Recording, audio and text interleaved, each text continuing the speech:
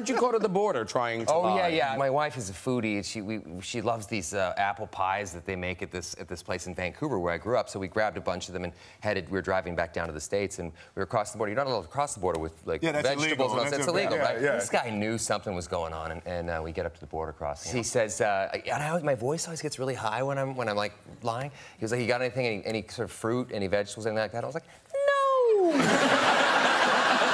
Basically, he just had me on the hook, and he looked at me and he goes, "Hey, I remember that. You remember that movie you did? That movie Just Friends?" And I was like, "Yeah." He was like, "You know that song at the end of it where you sing that's I Swear by All for One?" And I was like, "Yeah." He was like, "Yeah. Go ahead." No. Basically, he was saying, "Dance, monkey."